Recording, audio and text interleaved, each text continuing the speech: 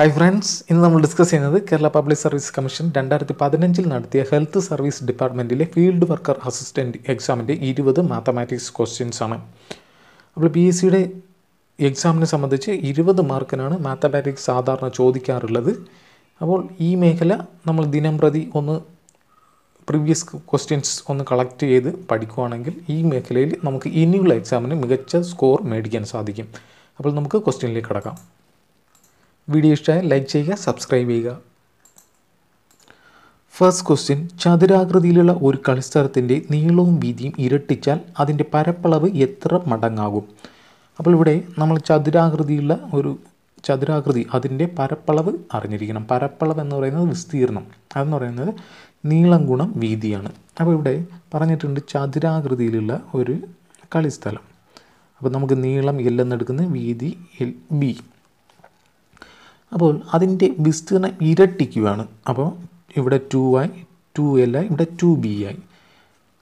ഇരട്ടിച്ചാൽ അതിൻ്റെ പരപ്പളവ് എത്ര മടങ്ങാവും? അപ്പോൾ ആദ്യത്തെ ഇതിന് ഇരട്ടിക്കുന്നതിന് മുമ്പുള്ള പരപ്പളവ് എന്ന അളവ് എന്ന് പറയുന്നത് L × B. ഇവിടെ ഇരട്ടിച്ചതിന് ശേഷം 2l × 2b ആവും. അപ്പോൾ 4lb, അതായത് ഇവിടെ 4 ഇരട്ടി ആവുന്നു. അപ്പോൾ ഓപ്ഷൻ സി ആണ് ആൻസർ. Next question, 0.3 × 86 + 0.7 × 86. അപ്പോൾ ഇത് ചെയ്യേണ്ടതെന്ന് പറയുന്നത് ഇത് 2 പാർട്ടാണ്. അപ്പോൾ ഈ 2 പാർട്ടിലും കോമൺ ആയിട്ട് 86 കിടപ്പുണ്ട്. അപ്പോൾ ആ 86 പുറത്തെടുക്കുക. അപ്പോൾ 86 കോമൺ ആയിട്ട് പുറത്തെടുത്തു. ഇനി ബാക്കിയുള്ളത് ഇവിടെ ഉള്ളത് 0.3 ആണ്. 0.3. ഇനി ഈ പ്ലസ് പിന്നെ ഇവിടെ ബാക്കിയുള്ളത് 0.7. അപ്പോൾ 0.3 + 0.7 1 അപ്പോൾ 1 × 86 ഓപ്ഷൻ എ ആണ് ആൻസർ.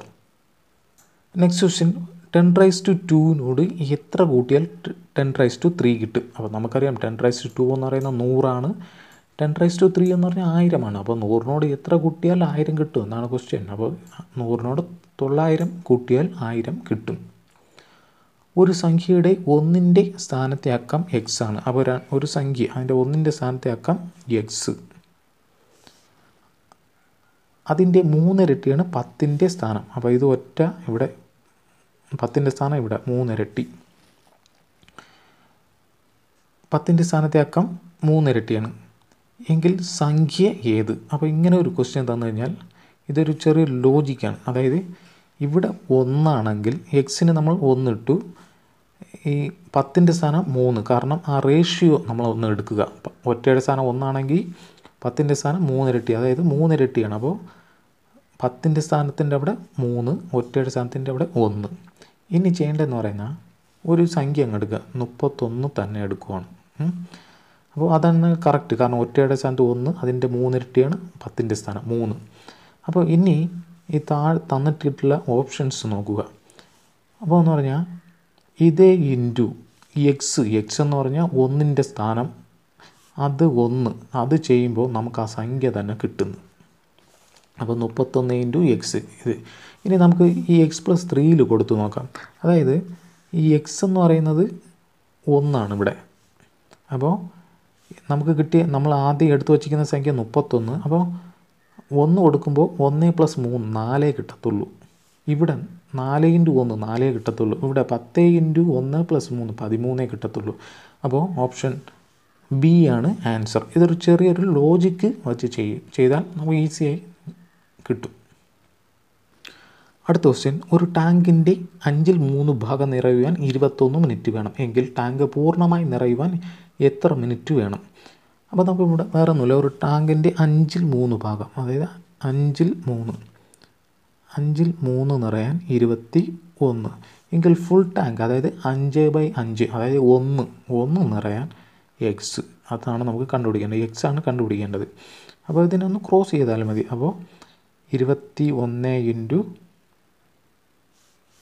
1/3/5. ഇനി ഇത് ചെയ്യാൻ വേണ്ടി ഈ 5നെ മുകളിൽ കൊണ്ടുപോവുക, അപ്പോൾ 21 × 5/3 എന്ന് കിട്ടും. അപ്പോൾ 3 7 പിന്നെ ഉള്ളത് 7 × 5 35. ഓപ്ഷൻ ബി ആണ് ആൻസർ. അടുത്ത ക്വസ്റ്റ്യൻ 1 -1 1 -1 എന്ന ശ്രേണിയിലെ 25 പദങ്ങളുടെ തുക എന്ത്? അപ്പോൾ നമുക്കിവിടെ നോക്കാം. ആദ്യത്തെ 2 പദം എടുക്കുമ്പോൾ 1 - 1 0 ആവും. അടുത്ത 2 പദം എടുക്കുമ്പോൾ 1 - 1 0 ആവും. അങ്ങനെ 24 ആകുമ്പോൾ 0 ആവും. പിന്നെ ഉള്ളത് അടുത്ത 25ാമത്തെ സംഖ്യ 1 ആണ്. അപ്പോൾ 86 അതിൻ്റെ ആൻസർ +1 പോസിറ്റീവ് 1 ആണ്. 25ാമത്തെ സംഖ്യ എടുക്കുക. 3 അക്ക സംഖ്യകളിൽ 3 ഒരേ അക്കം വരുന്ന സംഖ്യകളുടെ എണ്ണം എത്ര? അപ്പോൾ 3 അക്ക സംഖ്യകളിൽ ഒരേ സംഖ്യ വരുന്ന 1 1 ഉണ്ട്, അതേപോലെ 2 2 2 3 3 3 അങ്ങനെ അങ്ങ് പോകും. അതേപോലെ 9 പ്രാവശ്യം 999 വരെ ഉണ്ട്. അപ്പോൾ 9 എണ്ണം ഉണ്ട്. അടുത്ത ക്വസ്റ്റ്യൻ 2:3 എന്ന അംശബന്ധത്തിന് തുല്യമല്ലാത്തത് ഏത്? ഇത് വേറെ ഒന്നുമില്ല, ഈ തന്നിട്ടുള്ള അംശബന്ധത്തിനെ ഒന്ന് കോമൺ ഫാക്ടർ വെച്ച് ഡിവൈഡ് ചെയ്യുക. അപ്പോൾ 8/4 ചെയ്യുമ്പോൾ 2 കിട്ടും, 12/4 കിട്ടുമ്പോൾ 3 കിട്ടും. അപ്പോൾ അത് കറക്റ്റാണ്. പിന്നെ ഉള്ളത് 3:4.5 ആണ്. അപ്പോൾ അത് 1.5 കൊണ്ട് 3നെ ഡിവൈഡ് ചെയ്യുമ്പോൾ 2 കിട്ടും, 4.5നെ 1.5 കൊണ്ട് ഡിവൈഡ് ചെയ്യുമ്പോൾ 3 കിട്ടും. 10 15 5 കൊണ്ട് പോകും, 2 3. പക്ഷേ 4:5 അതിൽ കോമൺ ഫാക്ടർ ഇല്ല. അപ്പോൾ ഓപ്ഷൻ ഡി ആണ് ആൻസർ. താഴെ കൊടുത്തിരിക്കുന്നതിൽ പൂർണ്ണവർഗം ഏത്? പൂർണ്ണവർഗം ഓപ്ഷൻ ബി ആണ് ആൻസർ.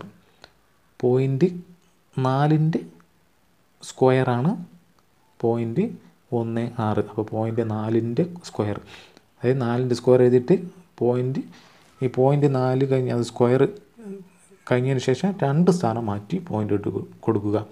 അപ്പോൾ 0.16.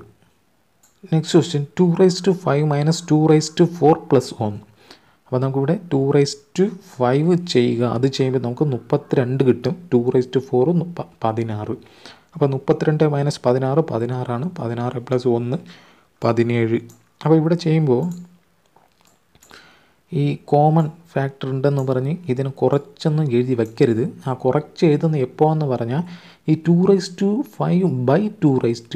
അങ്ങനെ വന്നു കഴിഞ്ഞാൽ 2⁵5 - 4 ആണ്. അല്ലെങ്കിൽ 2⁵5 × 2⁴ എന്ന് വന്നാൽ 2⁵5 + 4 ആണ്. അപ്പോൾ അതാണ് വ്യത്യാസം. അപ്പോൾ ഇങ്ങനെ സെപ്പറേറ്റ് ആയിട്ട് കണ്ടു കഴിഞ്ഞാൽ അങ്ങനെ കുറച്ച് എഴുതി വയ്ക്കരുത്. Next question 1/2 + 1/2 divide by 1/2 × 1/2 divide by 1/2. അപ്പോൾ ഇവിടെ ആദ്യം ഇതങ്ങ് ചെയ്യാം. 1 + അര + അര അതെന്ന് പറയുന്നത് 1. ഇനിയുള്ളത് 1/2 × 1/2, അതായത് 1/4. ഇനി ഈ ഡിവൈഡ് ബൈ 1/2, അപ്പോൾ അതിനെ ഇൻറ്റു ആക്കാൻ വേണ്ടി ഇതിനെ തിരിച്ചൊന്നിട്ടാൽ മതി, അതായത് 2/1 എന്ന് ഇട്ടാൽ മതി. ഇനിയുള്ളത് അപ്പോൾ ഇത്രയും. ഇനി ഈ 4 അങ്ങ് മുകളിൽ കൊണ്ടുപോകുക. അപ്പോൾ 2 × 4/1 എന്ന് കിട്ടും, അതായത് 8. അത് ഓപ്ഷൻ സി ആണ് ആൻസർ. ഒരു മട്ടത്രികോണത്തിൻ്റെ 2 വശങ്ങൾ തുല്യമാണ്. ഒരു വശം 3 സെൻറ്റിമീറ്റർ ആയാൽ അതിൻ്റെ നീളം കൂടിയ വശത്തിൻ്റെ നീളം എത്ര? അപ്പോൾ മട്ടത്രികോണം ഇങ്ങനെ എടുക്കുക. അപ്പോൾ ഇത് കോമൺ ആയിട്ടൊരു സംഖ്യയുണ്ട്. മട്ടത്രികോണം 2 വശം തുല്യമാണെങ്കിൽ അതിൻ്റെ ഈ ഡിഗ്രി 60 ആയിരിക്കും. അതേപോലെ ഈ വശങ്ങൾ എന്ന് പറയുന്നത് 1 1 √2. അതാണ് ഇവ തമ്മിലുള്ള അംശബന്ധം. ഇത് കാണാൻ പഠിക്കുക. 60 ഡിഗ്രി അകത്ത് 2 സൈഡും, ഇവിടെ 90. പിന്നെ ഉള്ളത് ഇതിൻ്റെ വശങ്ങൾ തമ്മിൽ 1 1 വലിയ വശം √2. അപ്പോൾ ഇവിടെ തന്നിട്ടുണ്ട് ഒരു വശം 3 സെൻറ്റിമീറ്റർ, ഇത് 3 സെൻറ്റിമീറ്റർ, ഇത് 3 സെൻറ്റിമീറ്റർ. അങ്ങനെയെങ്കിൽ തീർച്ചയായും ഇത് 3 √2 ആയിരിക്കും. ഓപ്ഷൻ എ ആണ് ആൻസർ. നെക്സ്റ്റ് ക്വസ്റ്റ്യൻ എത്ര വർഷം കൂടുമ്പോഴാണ് വജ്ര ജൂബിലി ആഘോഷിക്കുന്നത്? ഓപ്ഷൻ ഡി ആണ് ആൻസർ. 60 വർഷം. അപ്പോൾ സാധാരണ നമുക്ക് ഈ വർഷങ്ങൾ ഒന്ന് നോക്കാം. ജൂബിലി അപ്പോൾ 1 തികയുമ്പോൾ അതിനെ പേപ്പർ എന്ന് പറയും. അപ്പോൾ 1 പേപ്പർ, 2 കോട്ടൺ, 3 ലെതർ. 10 വർഷം തികയുമ്പോൾ അത് ടിൻ എന്ന് പറയും. 15 crystal, 25 silver, 50 golden, 60 diamond, 65 sapphire, 70 platinum, പിന്നെ 100 സെൻറ്റിനറി. അപ്പോൾ ഇത്രയുമാണ് പ്രധാന വർഷം തികയുമ്പോഴുള്ള ജൂബിലി. അടുത്ത ക്വസ്റ്റ്യൻ 4% പലിശ നിരക്കിൽ 10,000 രൂപയ്ക്ക് ഒരു മാസം കിട്ടുന്ന പലിശ എന്ത്? അപ്പോൾ ഇത് ഇങ്ങനെ ഒരു ക്വസ്റ്റ്യൻ തന്നു കഴിഞ്ഞാൽ ഇത് ക്യാൻസലാക്കും. കാരണം ഇത് സാധാരണ പലിശയെന്നോ കൂട്ടുപലിശയെന്നോ പറഞ്ഞിട്ടില്ല. അപ്പോൾ എന്നാലും നമുക്ക് സാധാരണ പലിശ നിരക്കിലൊന്ന് ചെയ്യാം.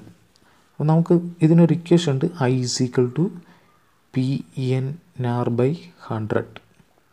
PNR/100. ആ P എന്ന് പറയുന്നത് പ്രിൻസിപ്പൽ, അതായത് തുക, അത് 10,000 ഇൻറ്റു N എന്ന് പറഞ്ഞാൽ നമ്പർ ഓഫ് ഇയേഴ്സ്. ഇവിടെ ഒരു മാസമാണ്, അതുകൊണ്ട് 12ൽ 1 എന്ന് എഴുതുക. Into rate 4% divide by 100. ഈ 0 പോയി, പിന്നെയുള്ളത് 4ൽ 3 പ്രാവശ്യം 100/3 എന്ന് കിട്ടും. അതായത് 33 3/1. പക്ഷേ ആൻസർ ഇവിടെ ഇല്ല, ഇവിടെ 35 ഉള്ളൂ. PSC കൊടുത്ത ആൻസർ 35ആണ്. അപ്പോൾ നമുക്ക് കിട്ടുന്ന ആൻസർ 33 3/1. അപ്പോൾ ആൻസർ ഇല്ലാത്തതുകൊണ്ട് ഇതും ക്യാൻസൽ ചെയ്യും. അപ്പോൾ ആ ചെയ്യുന്ന മെത്തേഡ് ഒന്ന് ഓർക്കുക. ഒരു മാസം ആവുമ്പോൾ 12ൽ 1 എന്നെടുക്കും. 3, 5, 9, 15 എന്നീ ശ്രേണിയിലെ അടുത്ത പദം ഇവിടെ ഒന്ന് കൂട്ടിയാൽ 3 2 കൂട്ടി, അടുത്ത 4 കൂട്ടി, അടുത്ത് 4ൻ്റെ കൂടെ 8 കൂട്ടി,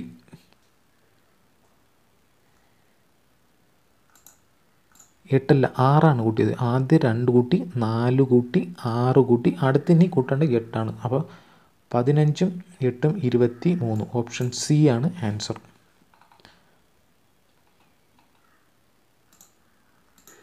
next question 101 square minus 99 square. അപ്പോൾ ഇത് ചെയ്യുന്നതെന്ന് വെച്ചാൽ A - B × A + B, അതായത് A² - B² എന്ന് പറയുന്നത് A - B × A + B.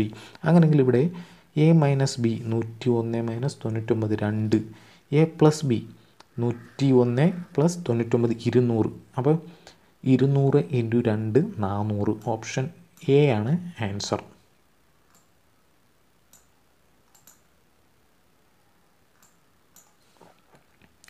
.01 എന്നതിൻ്റെ വർഗ്ഗമാണ് .0001.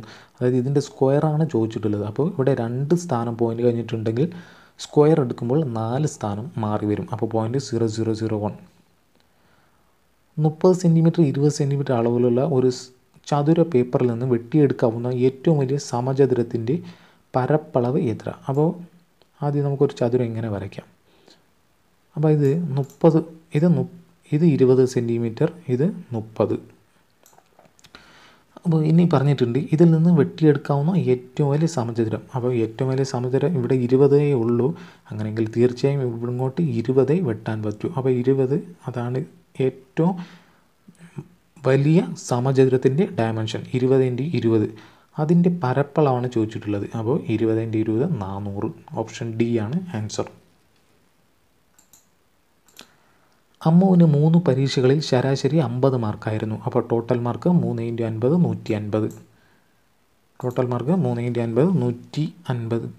4 പരീക്ഷകളിൽ ശരാശരി മാർക്ക് 60 അപ്പോൾ 150 ആയിരുന്നു. ഇപ്പോൾ 4 പരീക്ഷയായപ്പോൾ ശരാശരി 60 അപ്പോൾ 240. 4 × 60 240. അങ്ങനെയെങ്കിൽ 4ാമത്തെ പരീക്ഷയിൽ ലഭിച്ച മാർക്ക് 240 - 150. ഓപ്ഷൻ ബി ആണ് ആൻസർ 90. ഒരു ദീർഘചതുരത്തിൻ്റെ നീളം വീതിയുടെ ഇരട്ടിയാണ്. അപ്പോൾ ഇവിടെ ഒരു ചതുരം വരയ്ക്കുക. അപ്പോൾ അതിൻ്റെ നീളം L എന്നെടുത്തു, ഇത് വീതി B എന്നെടുത്തു. ഇനി കണ്ടീഷൻ പറയുന്നുണ്ട് ഒരു ചതുരത്തിൻ്റെ നീളം വീതിയുടെ ഇരട്ടിയാണ്. അപ്പം L എന്ന് പറയുന്നത് 2B ആണ്. പരപ്പളവ് 512 സെൻറ്റിമീറ്റർ, അതായത് വിസ്തീർണം 512. ഒരു ദീർഘചതുരത്തിൻ്റെ വിസ്തീർണം എന്ന് പറയുന്നത് നീളം ഗുണം വീതി. അപ്പോൾ ഇവിടെ നീളം നമുക്കറിയാം 2B, വീതി B. അപ്പം 2B², നീളം ഗുണം വീതി 2B², B × B B² = 512. അതിൽ നിന്ന് B² എന്ന് പറയുന്നത് 256 എന്ന് കിട്ടും. അപ്പോൾ B കണ്ടുപിടിക്കാൻ റൂട്ട് എടുക്കുക. അപ്പോൾ 16 എന്ന് കിട്ടും. അപ്പോൾ ബിയുടെ വാല്യൂ 16 എന്ന് കിട്ടും. ഇനി ഈ വാല്യൂ ഇവിടെ ഒന്ന് അപ്ലൈ ചെയ്യുക. അതായത് ബിക്ക് 16 കൊടുക്കുക, 2Bക്ക് അവിടെ 32, 16ഉം 32. ഇനി ക്വസ്റ്റ്യനിൽ ചോദിച്ചിട്ടുള്ളത് ഇതിൻ്റെ ചുറ്റളവാണ്. ചുറ്റളവ് എന്ന് പറയുന്നത് 2 × a+b, അതായത് 16 + 32 അത് ചെയ്യുമ്പോൾ 48 എന്ന് കിട്ടും. 48 × 2 96 ആൻസർ. ഇവിടെ ഓപ്ഷനിലില്ല, അതുകൊണ്ട് ഈ ക്വസ്റ്റ്യനും ക്യാൻസലായി പോകും. അപ്പോൾ ഇങ്ങനെയാണ് ഈ കണക്കും ചെയ്യുന്ന മെത്തേഡ്. അപ്പോൾ ഇത്രയുമാണ് മാത്തമാറ്റിക്സ്. വളരെ സിമ്പിളാണ്. അപ്പോൾ ഒന്ന് വീട്ടിലിരുന്ന് ശീലിച്ചാൽ, ഒന്ന് പരിശീലിച്ചാൽ നമുക്ക് ഈ മേഖലയിലും 20-20 മേടിക്കാൻ സാധിക്കും. അപ്പോൾ വീണ്ടും അടുത്തൊരു വീഡിയോയിൽ കാണുമായിരിക്കും. Thank you.